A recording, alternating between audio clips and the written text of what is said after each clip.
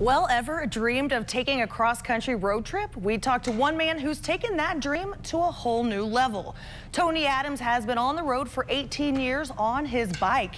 He's been all throughout the United States. This is his 7th time to Idaho and his 2nd time to Pocatello. He weighs 150 pounds and his bike weighs over 600 pounds. Behind him, he wheels all his necessities, a mini kitchen, a laptop, ATV, and more.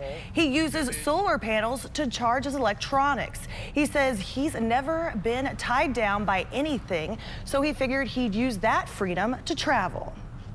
I want to see new people, new experiences, different attitudes, different concepts of life. I tell people I'm searching for answers to questions you haven't asked. Adams bikes all year round through all 4 seasons. He told us he's gotten frostbite multiple times and has even been hit by a car, but says it's all worth it.